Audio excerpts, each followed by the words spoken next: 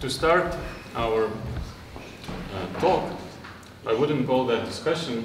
We will talk a little about collecting art, about collecting contemporary art, but before the talk, I will introduce myself. Then artterritory.com will introduce themselves. Afterwards, I will introduce our three wise men who are sitting in front of you. So my name is Tadas. I think that those Lithuanians should have heard me from National Channel. I work in the culture show. I'm a voiceover of National Channel. So basically that's it about me. And if we now might have some attention for Agnese, who is an English editor of artterritory.com. You may applause if you like.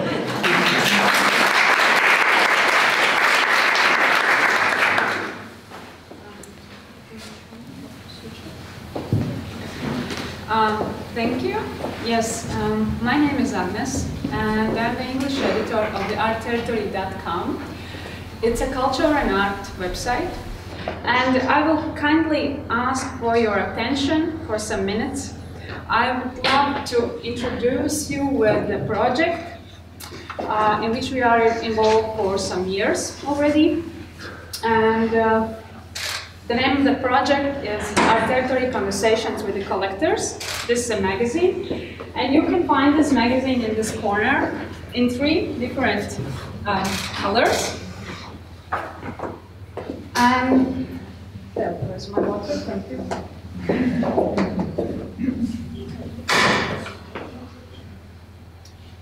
Could you please show me how can I move to the next slide? Actually, there are 4 colors, not 3 colors.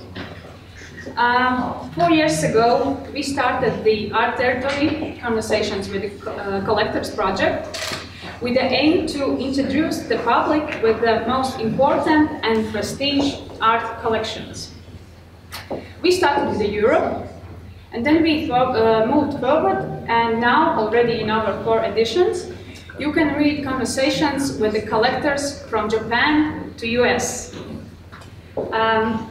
Actually, our very personal motivation was to demonstrate that art and collecting can become a meaningful part of everyone's life, just like it is with us. And we have this kind of inside joke that collectors are collecting art, but we are collecting collectors, or conversations with the collectors to be included in these magazines. The very first issue of the magazine came out in 2014, and since then there have been published 47 interviews with the world's leading art collectors. And yes, in total there are 47 interviews, and we have spent more than 100 hours in these conversations with these very passionate individuals. The last 2 editions we launched in the Venice Biennale during the professional preview days. Here you can see some kind of party. And this gathering turned out as a possibility for the collectors included in the magazine to meet each other. And next week, or after 2 weeks, we are going to present our latest edition also in Vienna, during the Vienna Contemporary Art Fair. The presentation will take a form of the public talk. It will be a public talk with the Lithuanian art collector Riivo Jaciauskas. And last year we did the same with our great Estonian art collector Riivo Anton. Do you remember that experience? I do. Yes, great.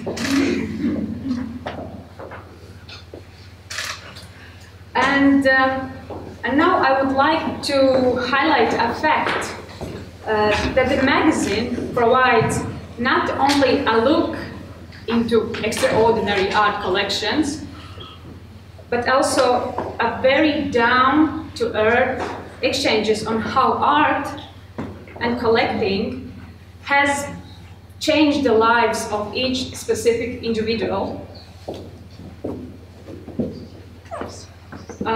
For somebody, collecting can become an adventure that can make them feel just as exciting as going on a solo trip to the South Pole, or exploring the underground tunnels and labyrinths on the New York City utility system.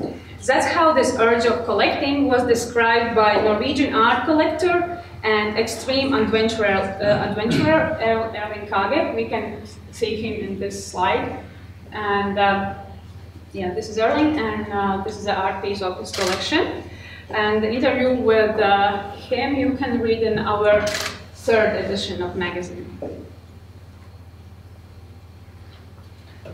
New York-based art collector Daniel Wolf collects because he feels that he can learn from art.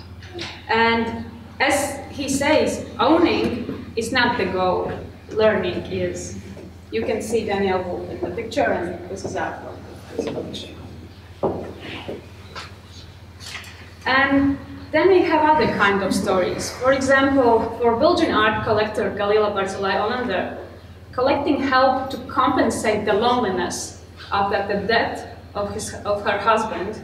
And still, she is commissioning artworks which are very strongly related to herself, to her life, and to existence.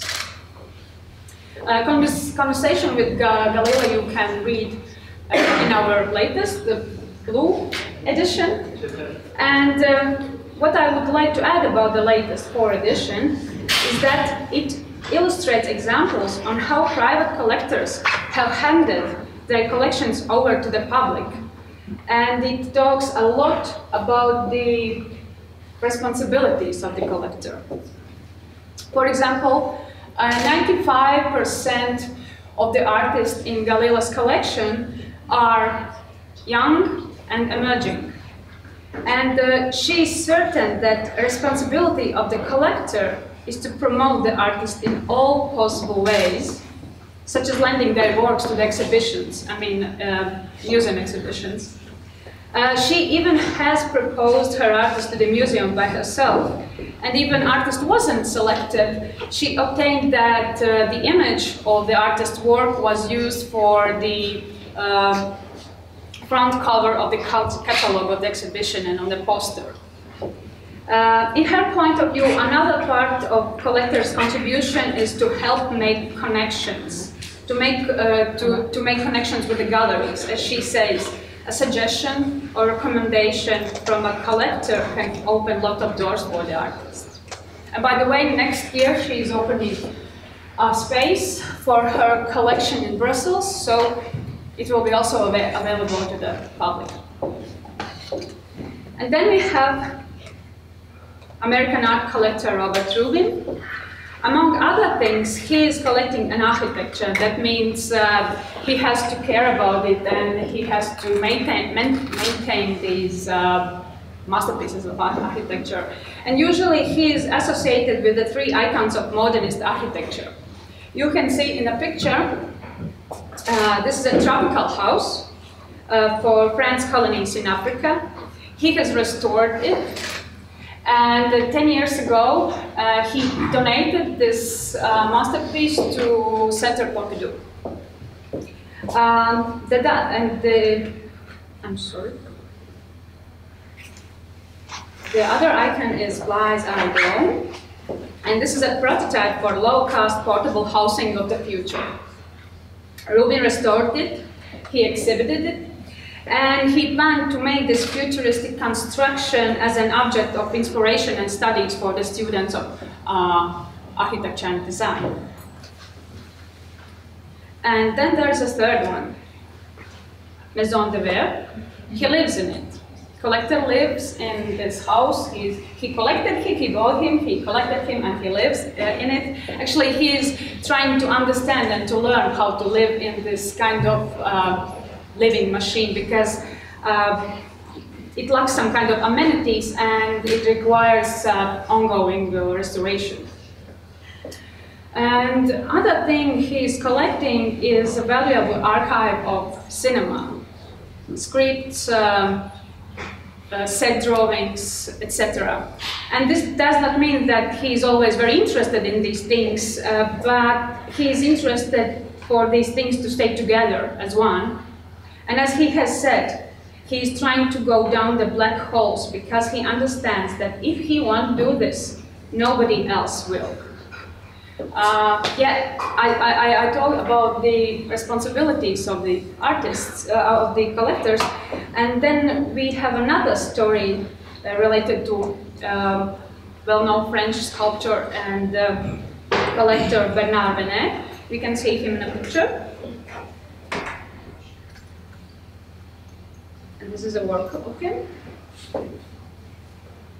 This is another work of him.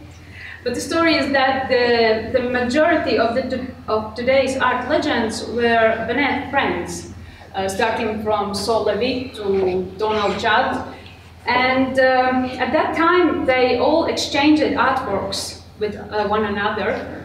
And over the years, Venet gathered one of the strongest and also most personal art collections in the world. Here you can see the example of Saul Levy. And then he established the foundation, the Venet Foundation, in France. Place for his own works and as well place for his collection. And after the death of the artist, the property that now belongs to his family will pass to the foundation, to the society. And when asked why does he do that, he answers, "I became an artist, which was my dream. I love art, and I am surrounded by the greatest works of art. This society gave me the chance to do this, and I think I owe it to society to give back this art. So everything is going back to society." I hope I made some kind of connection on what will be discussed in discussion. I hope the collectors will share their experiences and will try to tell how they are trying to support artists. And yes, thank you. If you are interested in our magazines, we are more than willing and open to tell you. Please, I can introduce you with, I can explain you everything, and as well as my colleague, and I will be here. Thank you very much for your attention.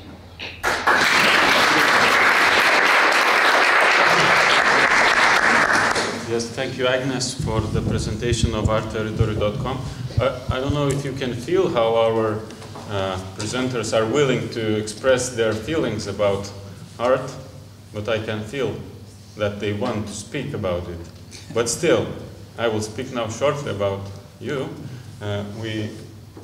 Every one of you, I think, knows who are sitting in front of you. But still, shortly. Mr. Rolandas Valiunas, lawyer,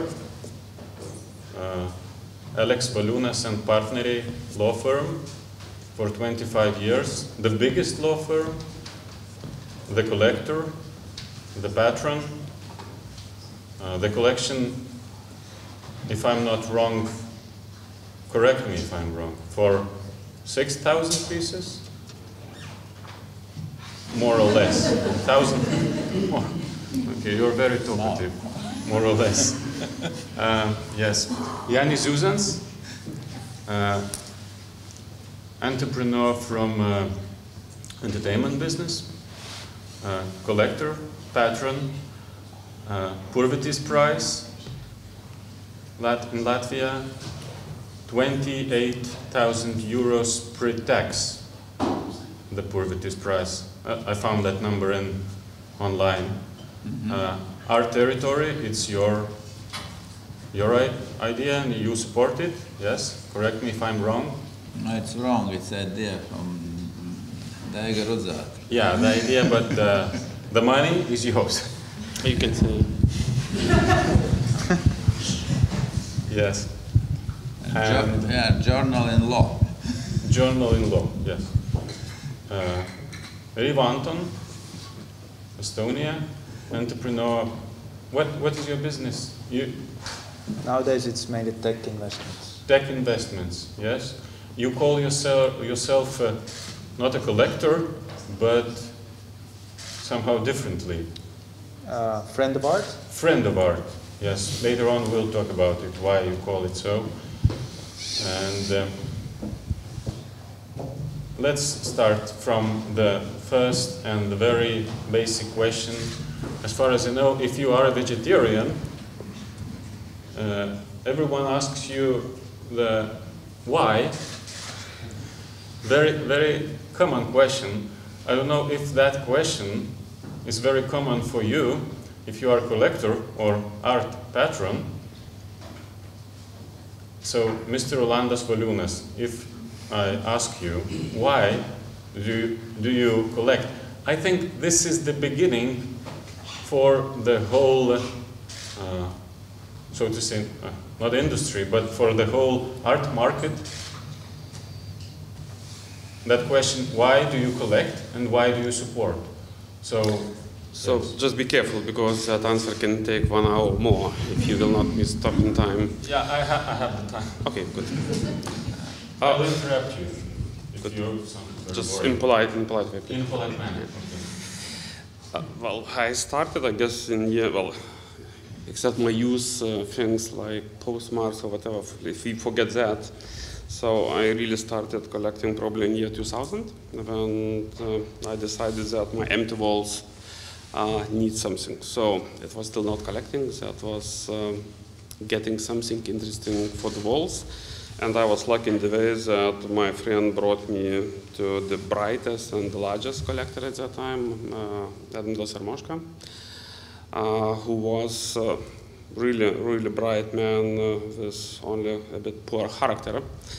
And when I was brought to him, he put on the ground the nice collection of Antanas Žmuidzinavičius, Jonas Mackevičius, and Česlavas Janušas. And he said, okay, you collect one painter, you take old paintings. It was like 12 Žmuidzinavičius, 15 Mackevičius, and 13 Česlavas Janušas. You can take painter all. You cannot take one Žmuidzinavičius, one Janušas, or whatever. So I looked for 2 hours at the paintings, and at that time, as many people in this room, probably I knew only the one name, Antanas Žmuidzinavičius. Everyone knew that name in the Soviet time. The rest names were, maybe you heard something, but you really didn't know. But the funny enough, what I did, I left Žmuidzinavičius behind me, which today I'm sorry about what I did, and I took 2 others, which immediately brought me like 25 or 27 paintings on my walls. The reason why I didn't take Žmuidzinavičius was because Žmuidzinavičius was all post-war period, which means a bit gray, bad mood, and if you look at Jonas Mackevičius, all the paintings from Italy or from Morocco, nice, sunny, colorful. Česlav Januš, who became a bit sweet after the war, but his pre-war paintings were really nice, and probably only one Lithuanian who painted the sea at that time constantly. So when I put everything on the walls, after 1 month, I realized I want more. And in my view, it is when you become collector, or art friend, or whatever name you put it, when you still buy when your walls are full of art. Then you are becoming collector because you are not just buying to see each day, you are buying for various reasons which make you collector. And another my big move was probably one day when I saw the nice old Lithuanian maps collection in one of the shops in Vilnius. I always loved history. And as you know, the collecting teaches you a lot. And what I really hate in Lithuania is that Lithuanians know that the history until Vytautas the Great died. because they know Žalgiris battle, they know that was, probably some of them know that 1430 Vytautas died. But if you would ask, who was the next Grand Duke of Lithuania after Vytautas? I would not dare to ask in the room, but if you would ask, usually it would be one of 100 people, usually a historian, who would answer that question. But if you would ask who was the second after Švitrigaila, it will be less than one of the 100. And then the history for Lithuanians started in 1918. Somebody heard about the uprisings or that Lithuanian language was prohibited. But you know, for many of us, the history doesn't exist. And that, in my view, is shame. Some people ask why I should know, who cares? But for me, without the past, there is no future. And when I saw the maps, you know, I really wanted to know more about them. I wanted to go deeper and deeper, and I got sick by collecting. And then the things get lost off my hands. I started to buy more than engravings. For 7 years, I resisted buying the old books. There were nice books that brought on my table, and I said, no, I'm not collecting the old books. Well, I mean, old Lithuanistic books, which either in Lithuanian language or related to Lithuania. And one day, I couldn't resist anymore, and I started the old books. It was the period when I lost a lot of opportunities. I had to pay twice or triple at that time already for the books that otherwise you could buy before much more cheaper. And that became sickness. So don't ask the sick man why he is sick, because sickness, something, you know, that comes to you, crawls to you, and takes you. And then the only question whether you can heal yourself. Yeah, what and here I will stop. You do not want to heal yourself, as far as I didn't tell that. Okay. That's next story. What about contemporary art collecting? I always was a little bit more afraid, because being the lawyer, I'm more careful by my professional nature. Yeah? And it's very easy to buy what is historically tested. Much more difficult. You should be mentally sick when you buy contemporary art. And you know, well, I have quite a lot of contemporary art. A little bit more easy for me is that some of this art is already tested, like Mindaugas Navakas or Vladas Urbanavičius is completely tested artist, you know. So it's not, you don't need to be brave to buy them. Or Patricia Jurkšaitytė, or many others. But I'm a bit more afraid when we go to the young artist. Yes, I buy them, but here the problem which I view, all my collection is Lithuanistic. Lithuanistic in the way that I don't care whether it's Lithuanian who painted or did something, it should be related to Lithuania. So Isak Levitan, for me, Lithuanistic, because he was born and lived here for 15 years. Chaim Sutin went to Vilnius Art School, he is Lithuanistic.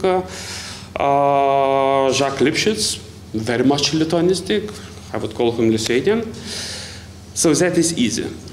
Now, when you come to contemporary art, the problem is that to stay with Lithuanistic art, for me, it's already a problem, because that would be a mistake, to full my respect to Lithuanian artists, but contemporary art requires much broader view.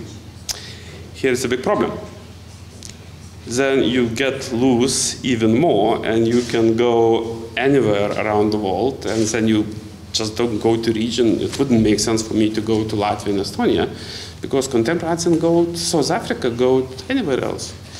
And then you don't have the control on yourself at all, and that's a big problem. Yes, I bought one nice piece, and that's fault of Vartai Gallery. You know, they seduce people in very intelligent way. They brought me to Irvin Wurm house. I know if you know, Irvin Wurm is probably today is the most popular Austrian artist. And you know, after watching what I saw there, I couldn't stand. Yes, and I bought.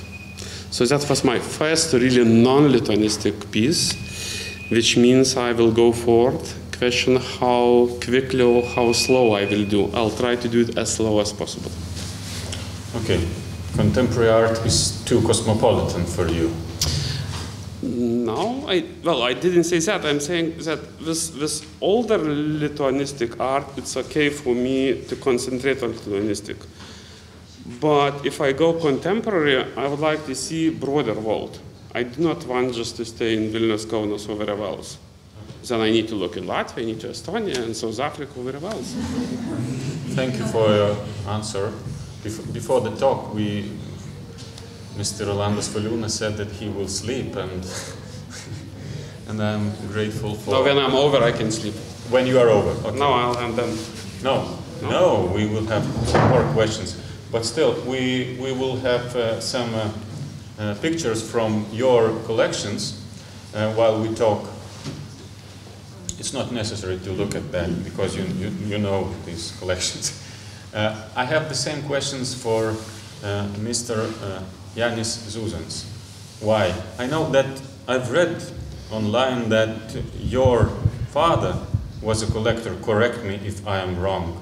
Was that the inspiration, or what was the reason? Maybe that wasn't the reason, that your father was a collector. Yeah, my father was collecting, but that didn't give any influence for our art now and our collection, because my father preferred only old masters, Latvian, but our collection is like a wall, more than 100 years of Latvian art. And our target is to make a wall picture with Latvian art, how we will see. And I became a collector,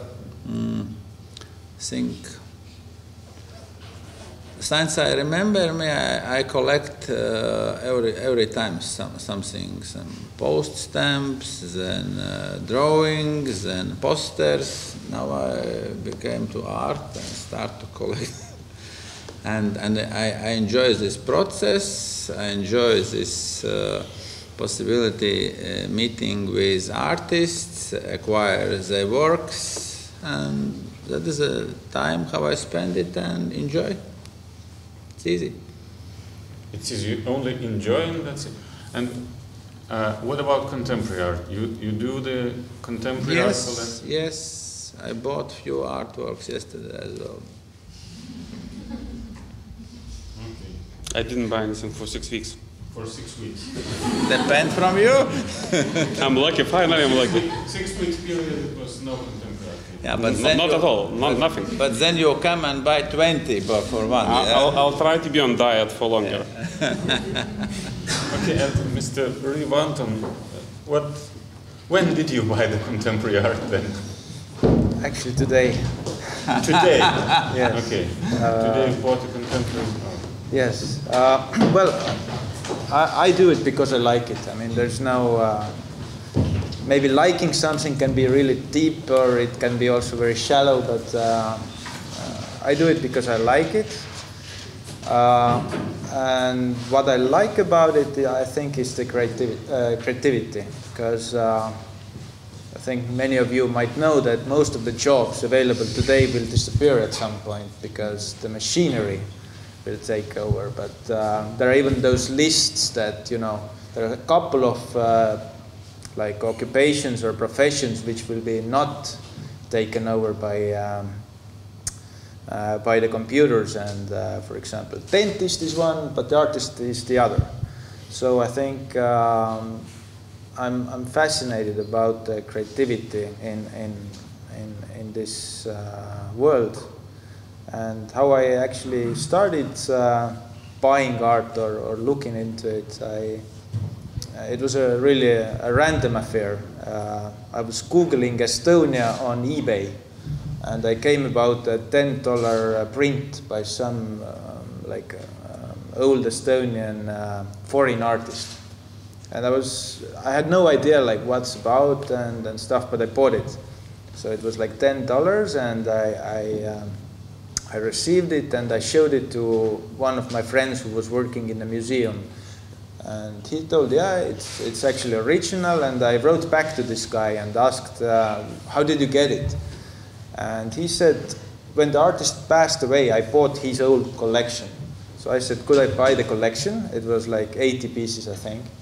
And he said, yeah, do it. So my first acquisition was actually 1 plus 80. So I ended up with 80 pieces of prints, and then I guess I was sick as well. Sick, so a free sick man. Yeah. In a good manner. And how do you collect? How do you choose what to collect? How do you choose, I will buy this contemporary art, for example, yesterday, you made a choice, yes? Maybe some galleries, or what's the process? Or just you go and I want this, whatever? Well, it has been a progress, really. First, I started focusing on Estonian prints from the Soviet time, so from, let's say, 60s to late 70s. Because at the time there were annual catalogs of the Estonian prints printed, and those were always in 3 or 4 languages: Estonian, Russian, English, and sometimes also Finnish. And once I saw those catalogs, I understood that these were probably one of the few windows out of Soviet Estonia elsewhere, because they were in multiple languages and probably used as some sort of like corporate gifts. So I started collecting all the works that have been published in those catalogs. But later, when I turned more into contemporary, for me, the relationship with the artist is, I think, the most important thing. So contemporary, I think, is about the narrative, and you can have more of the narrative once you know the artist, really. I saw in the slide, Mr. Rolandas Valiunas, you have artwork by Žilvinas Kempinas, isn't it? Can you tell us the story how Vartai Gallery pushed Žilvinas Kempinas to your side, or I am wrong because it was a guess? Well, maybe it's confidential. Maybe I cannot tell that about Vartai Gallery. I don't know. I need to consider it. You know, it was many years ago, so I'm trying to remember. But well, Kempinas is one of the really nice. Let me step back. I mean, with contemporary art, there is contemporary art that you look at it and you love it immediately. And there is contemporary art because it's contemporary art. I mean, well, this table, if it's put here by Kempinas, would be contemporary art table, but you might not like it, yeah? Quite expensive. And could be quite expensive, starting 50,000 and more. Well, actually, in this room, there is a person sitting that has probably the best possible collection of contemporary art, of international contemporary art, but also Lithuanian contemporary art. And part of this collection is in Vilnius even. My dream is that this person would show this collection to the broad audience, and then we would have really possibility to see the best possible contemporary art. And I'm mentioning this person because when you go to this person's apartment, I mean, you see each item that you love immediately. Then you don't need an advisor. You don't need the expert. And there is contemporary art that I'm afraid to buy without the expert, without the menotyrininkas, whatever it's in English. Because as I said, professional lawyer should be a bit careful, you know. You need professionally think, okay, I buy today, but what if I need to sell one day? Well, it should be clear here. I'm not collecting with the thought I will sell, because investing in art today is still pretty risky thing. You better invest somewhere else. Don't buy the art if you think about where to put your money in investment sense. So, Kempinas, coming back to Kempinas' work you saw on I mean, it's one of the pieces you see and like it immediately. And, you know, then is the question only, is it nice to negotiate with the artist or not? When you answer that question to yourself, you just, of course, either you negotiate or you just buy. So that's easy thing. Okay, thank you. And Janis Zuzans, how do you choose your pieces of art, or how do you choose which artist to patron?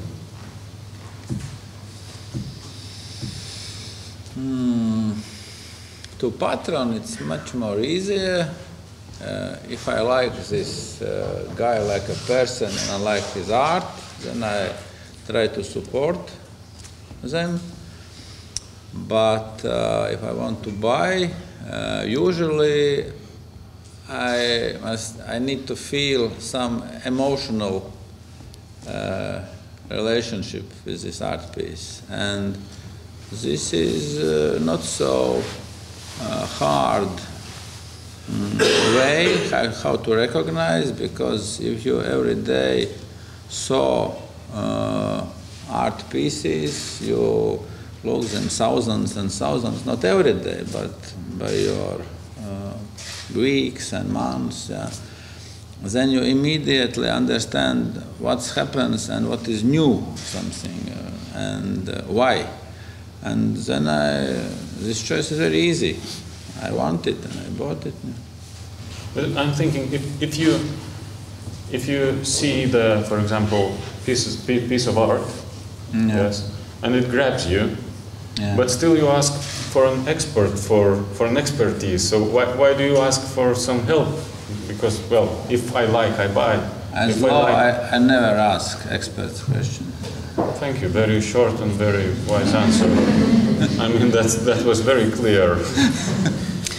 If it's short, it's definitely yes. Whether it's wise, you can argue.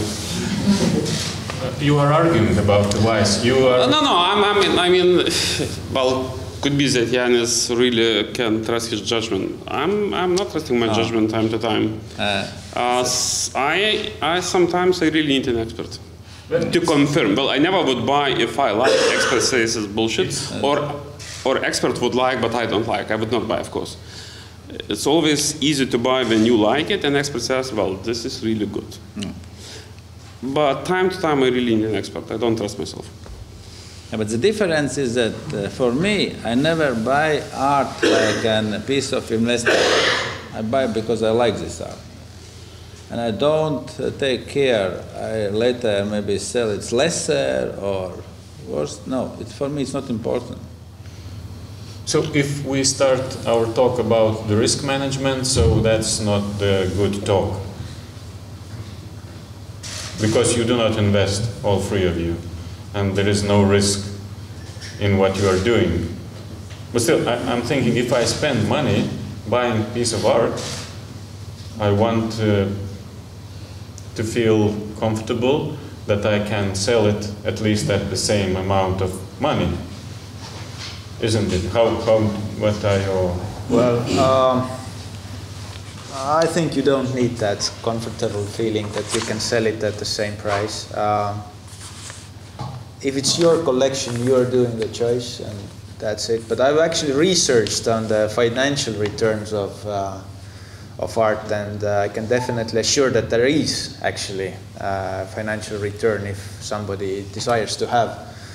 But yeah, I guess investment-wise, the best return you can have is actually the emotional interest, which you will rarely see in other investments. I mean, you can look at your stock or some like real estate, but it's no emotions. But if you look at the art, you can somehow consume it emotionally. I have a little bit different approach to that issue. You know, I have 1,000 paintings, if we speak about just paintings. And among 1,000 paintings, I made, from today's perspective, you know, because something you thought 15 years ago and today, it could be very different matters. And what you think today, after 10 years, could be again very different. How you view your collection, how you view something you bought. So, when I look back, I made probably 5 to 7 stupid mistakes because I bought something that is, from today, my perspective, is worthless. And I bought probably 15 or 20 other pieces that I said, why did I buy it? I don't know. But it's okay, you know, it could be. So I made not so many mistakes, which make me feel happy in the way. But when I buy, it's not like you start to calculate whether you can sell for the same price, but you have automatic feeling into yourself, some safety feeling, you know. Now, you don't know. I mean, maybe you need to sell one day. You don't know how your life will turn you. So I would like to be psychologically sure the pieces of the value that if I need, I can sell it. The last thing that I would do, I would sell it. The best thing that I would not need to sell anything at all.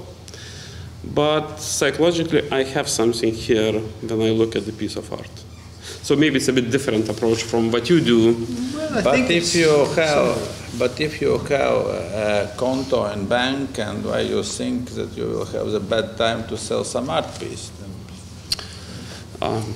Because I'm a lawyer, so, you know, I saw different stories in the life. I saw very rich people, you know, and I saw them poor. I can tell you a story. Like, one of the first contemporary art collectors in Estonia went bankrupt, actually, like 10 years ago. And I bought a number of pieces from his collection, which was like, what is it called, like bankruptcy assets. And cheaper ones. Don't know, maybe. And I display some of them in my office, and I always tell people the story that if you are in entrepreneurship, your companies can actually have negative value at some point. But art will always have some value, whether it's more or less than you paid for it, but it has some value at least. For example, for this guy, the art collection was almost the only asset that he had left in after bankrupting all the companies. So I think that if you choose wisely, the art will always have some monetary value, but of course you never know whether it's the same as it was when you bought it. I would say yes and no, because if you just in your national art, like I'm mainly Lithuanistic art, just imagine if I would sell tomorrow my 10 best pieces, I would have the fight with the blood of the people that would like to buy them. And probably the same would happen if I would sell 50 pieces. But what would happen if I would sell 500 pieces? Just imagine. Market would collapse. Well, firstly, the people, well, do we have wood here? No, it's not wood. It's kind of wood, so it's okay. It's fake. Yeah, so maybe. You know, if God say if you would go bankrupt, it's okay. No, it's not okay, but it's okay. But if I would sell today something, yeah, like 30 pieces, everyone would think, no, that's something wrong. That could not be good if he's selling something completely bad. So, you know, I would have the problem. If I would, when I would die, my children could sell the things easily for the very good price. Because for everyone it's very clear. But today, I would have extremely big problem with everything that is of Lithuanian nature. I would not have problem with the books because international market, maps, no problem. Tomorrow in Poland, anywhere else, you know, I would sell it easily. But with Lithuanian artists, I would have the huge problem. So that's why I always think about it, so I have to be careful in the mind in some way for what I do. So you hold the market, the whole market depends on well, not only on me, any big investors, Žukauskas, if he would just push everything to the market, or Viktoras Butkus, disaster would happen to the market. Well, hopefully none of them would do it, but that would be a case. Okay, I would like to ask you, Mr. Riivo Anton. I've read that you have some kind of Estonian art market index, and you strongly advocate for lowering barriers in art collecting and you try to show as an example that anyone could collect art. Could you elaborate more? What are your ideas and why do you have such kind of index? And my other question, if anyone could collect art? Yeah, well, first about the index. When I started like being interested in art, I got acquainted to many gallerists and I bought some pieces and so on. And then they said, yeah, Riivo, you are a good young man, you're collecting art, because art is a good investment, by the way. And maybe I didn't know that much about art at the time, but already knew about investments. So I asked, okay, is it an investment? Like, what do you mean? Is it like good returns or maybe stable returns? And then nobody really could answer like about it. And I understood that actually in Estonia at the time, art market was really like non-transparent. No transparency was there. Because in many of other art markets, there is such a thing as art market index, which basically shows how the market is in terms of prices moving. Similar to maybe like stock market index or, I don't know, real estate index. And then I figured that maybe I could do something about it and started building a similar index for Estonia. So what it basically means is that I collected all of the public data about transactions on the market, which were mostly done on auctions. And then you can, by econometrical models, calculate an index. And what I discovered there actually was that most of 40% of the works sold on the Estonian art auctions over the period of 98 till 2016 were valued less than 1,000 euros. So approximately like iPhone price. So I figured that actually on auctions usually like more or less good quality art is sold. Not always, but it's somewhat curated. And I saw that actually the barriers are quite high because people tend to think that art is really exclusive, really expensive, and it can be. But still by the statistics, there are a lot of good art available which is quite accessible. I think surprisingly accessible. Because I think around like 20% of the art pieces sold at the Estonian auctions cost less than 500 euros. Okay. But I think this is only this piece of art which goes through auctions, because I think a very big amount, much more cost art go without auctions. Totally agree. Straight. Yeah, Totally agree. And these which cost 5, 10, 15, 20,000 mostly sell without auction commission. I totally agree on that. But it's the same in Latvia. How I see it is like, for example, I don't know, maybe any of you like running. So there are different runners. Some go to Olympics, you know, some do like ultra marathons, some do marathons, half marathons, 10K, some just jog. But they're all like runners.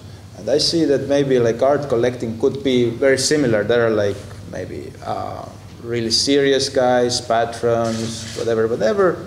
But also like somebody could do it like a hobby, like, you know, you go jogging evenings. Why not to visit the gallery, buy a print instead of iPhone, for example. And speaking about Lithuanian auctions, essentially there is no contemporary art in Lithuanian auctions at all. Yeah. Very rare. I don't know why.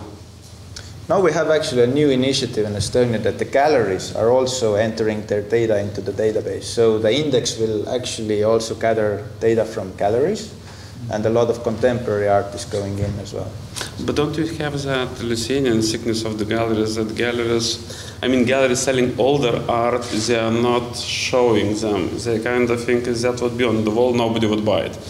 If you come to the galleries, they would bring you from the dark room saying, okay, this is for you only.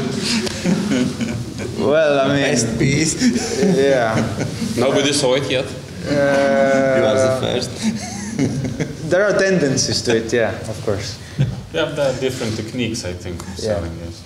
And Mr. Janis Zuzans, I would like to address to you now the other angle. Do you feel some maybe every one of you can answer this question. Rivalry among collectors. Do you have such a... With whom?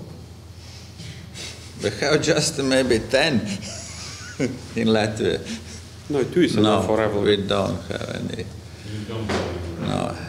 No, in Lithuania station it's very nice in the way that Viktoras Butkus is one of my best friends. You cannot rival with your friend. Vilius Kavaliauskas is also a good friend, and you know, somehow, both psychologically and any way, we avoid any competition. Yes, it happens, we find out that we fought for the same painting in the auction without knowing each other. But if we know, we would try to fight for the same, we try to avoid the fight at all. Maybe it's not fair against auction or whatever, but it's fair towards each other. Yes, but it happens sometimes to try to buy them. But psychologically, we're all friends, and it's not an issue at all. I don't think it's an issue, but I have had one occasion on an auction where I was bidding on a piece, contemporary piece, and I saw that actually the other bidder was one of the largest Estonian collectors, who used to be actually the manager of APA, the band, and obviously understood that, you know, our means to buy the piece are a bit different. But then I realized that he has a museum actually, so he will probably display it, you know, somewhere where everybody can enjoy it. I would just, you know, take it home or to the office. So I immediately stopped bidding, and he bought it. And I visited his museum just recently and saw that it's well displayed. So we have, as far as understood, such a small markets that you collectors, you are friends in Lithuania, in Latvia, and in Estonia. And are you friends, Estonians collectors? Do you know each other, or is it your first time you're meeting? First time.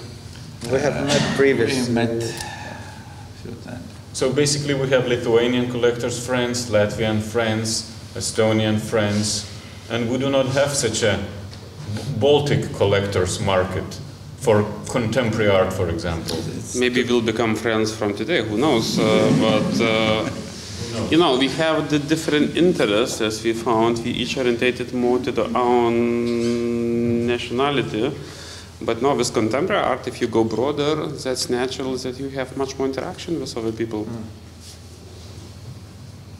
And Mr. Janis Zuzans, and you, as I read in articles online, okay, you are almost a legendary art patronage in Latvia. Yes, I found that written. So it should be true. Correct me if I'm wrong, yes. And how did you come up involved in these activities? Like Purvitis Prize, for example, Art Territory. Do you expect some return? No, we just expect maybe a few returns, and one of them is that Latvian contemporary art will be more recognized abroad, and also that's more when we established Purvitis Prize, it was 10 years ago.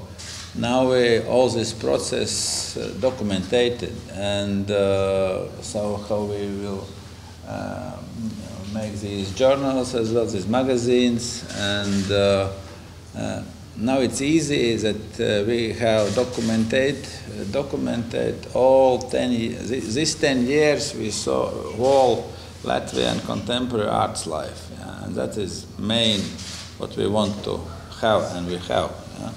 And how we saw at the last Purvitis Prize, when we met who will win, every time it's easier get to Riga, more and more important judges, and last time come guys like Tadas Jaciauskas, and another important art celebrities, and Latvian art became more and more, I think, popular. And Latvian artists, when people come here, they invite Latvian artists. As usually, go and see these studios as well, and then invite some of them to visit and make shows in different countries in Europe and also in America. And that is what we do. I think it's very nice. This Purvi, this prize make a great job. So you want that Latvian art should be somehow stronger, better than, for example, Estonia? No, completely no. But we have this prize, and I think if you talk about unified Baltic arts, then I think it's a little bit idealistic view, because collectors as law buy a national art, and it's I think right, because without national collectors we didn't have national art. Yeah. We need these national art collectors, but as what we see now is another way that many of, not many, but some of Latvian collectors straightly jump to collect international art, and then now they sell this Latvian art part.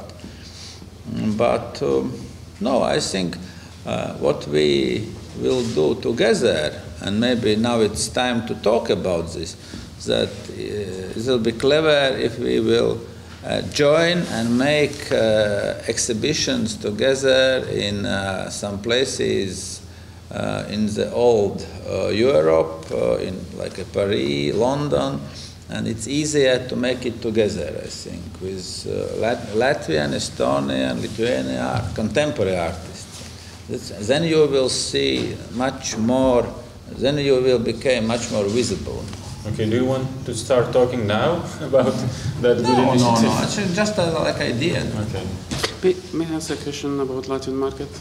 Because in Latvian business, there is Latvian business and Latvian Russian business. Is the same happening in the art market or not? No.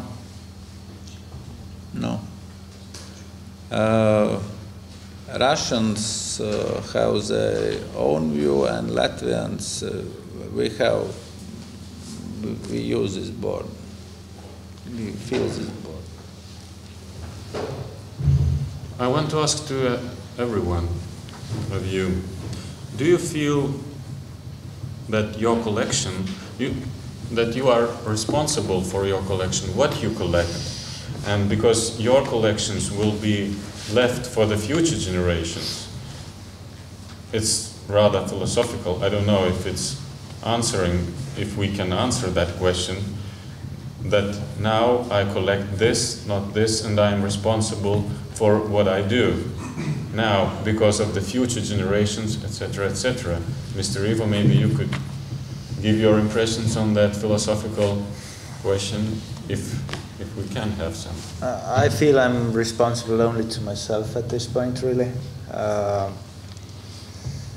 It is my collection, so I'm not sure whether it will influence the future or not.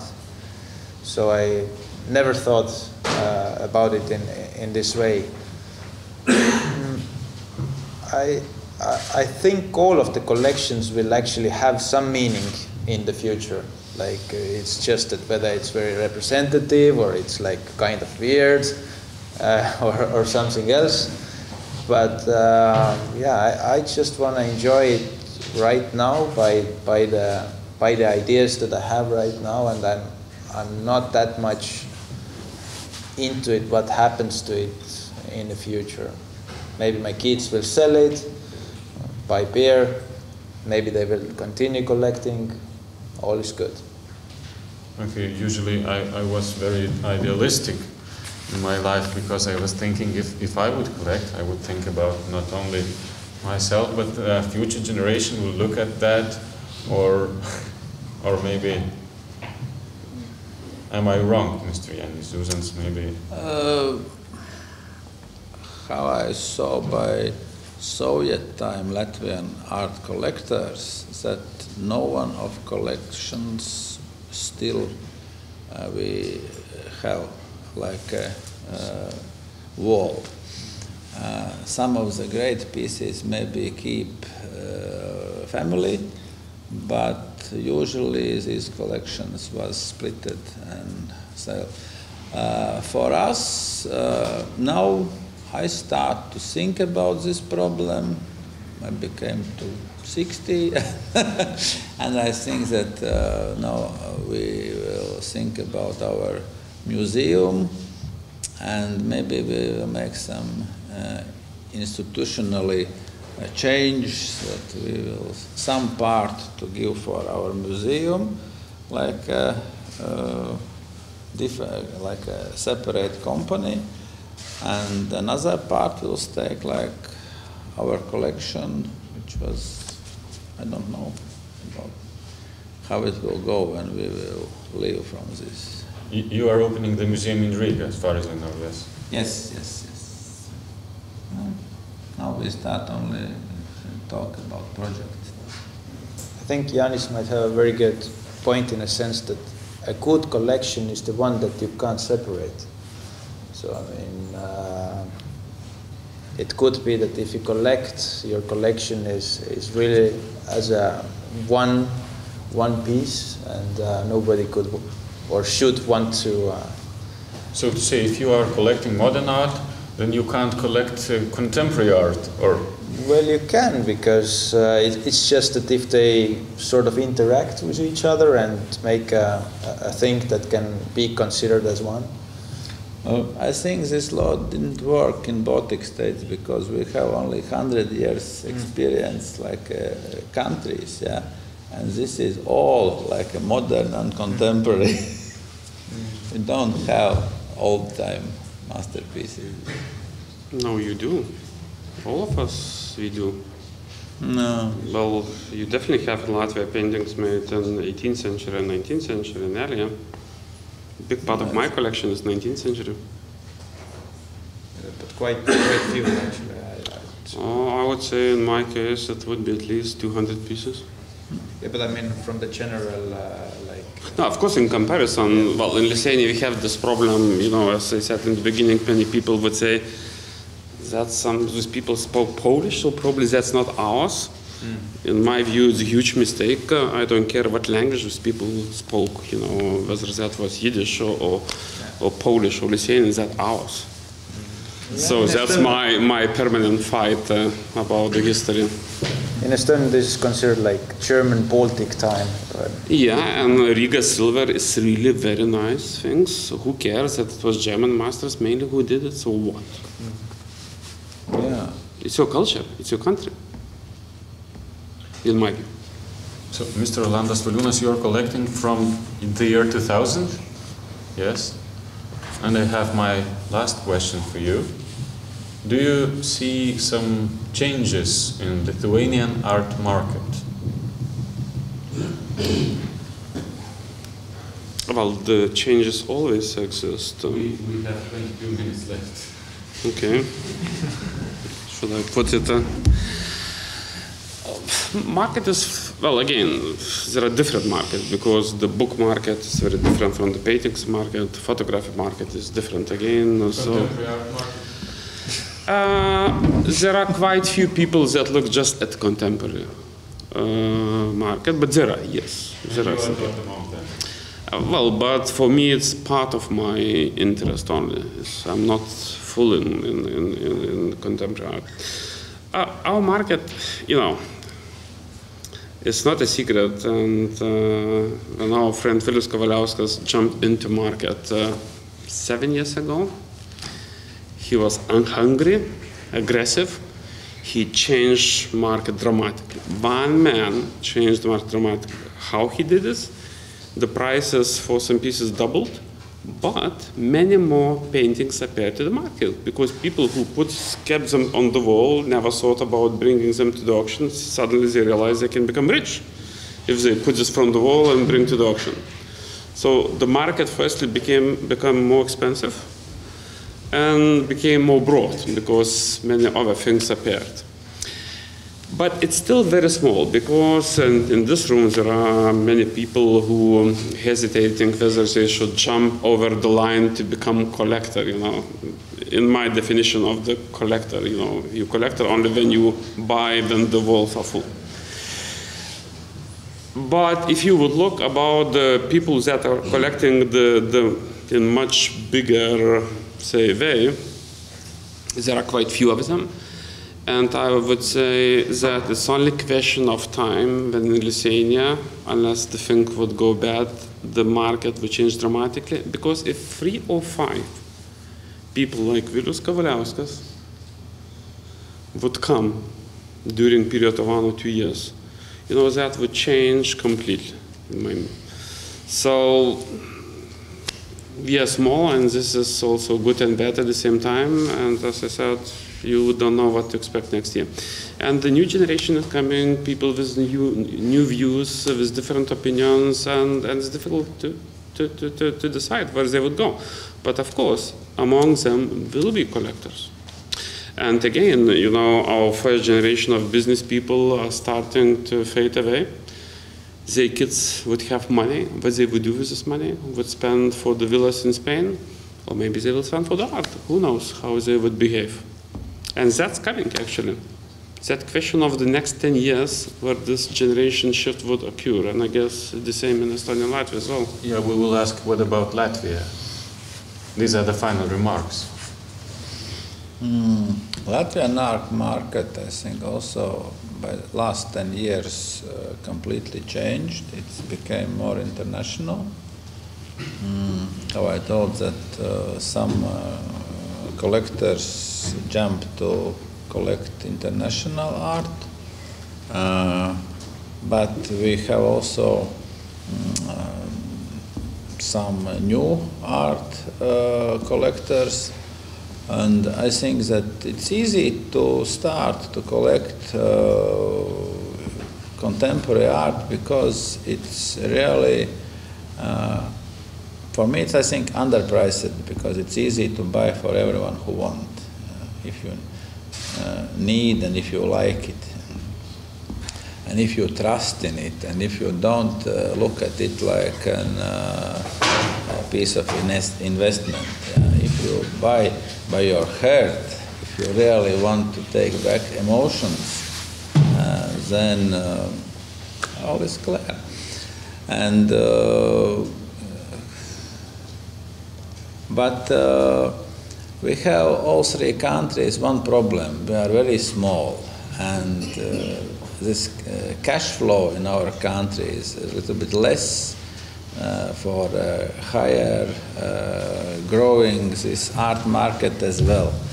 And if we will have more people and more, and if you compare with old countries with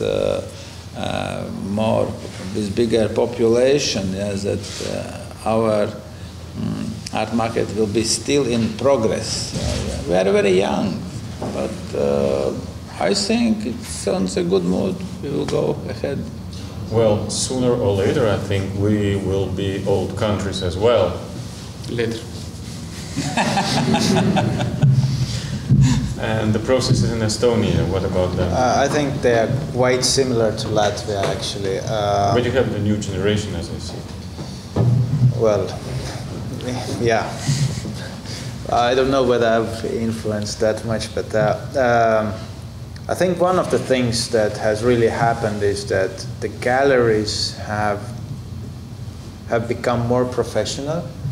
They go to fairs, they do like professional marketing production for the artists, which catches an eye of the foreign collectors, and I think that's a huge benefit for the market, because as already told before, at the moment the markets are really local, meaning that the artists and the collectors, they change ideas and transactions between themselves, but once international collectors come in, that's when really I think things can start moving and we can grow bigger than we are, really.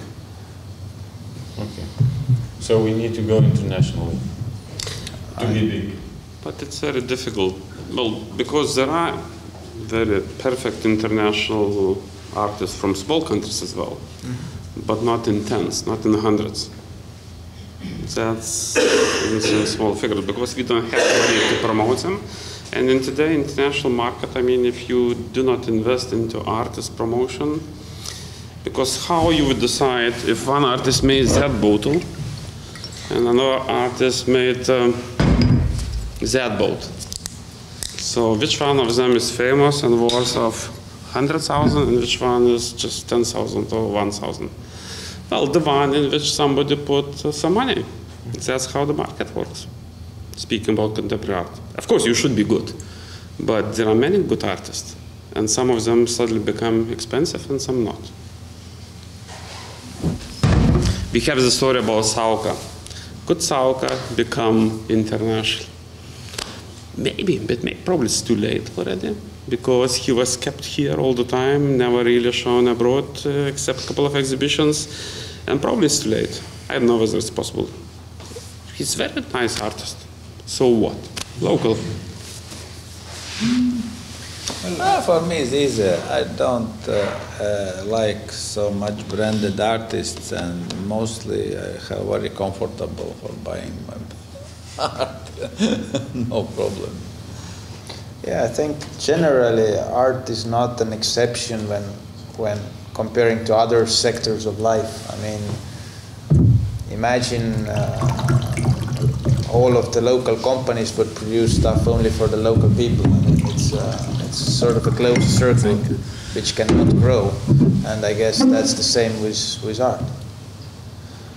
Yeah, let's come to an end, because we have exhibition waiting, we have some business waiting for you, and as I was listening to you, if you remember, I started the talk asking why do you collect, and now I'm thinking why don't I collect.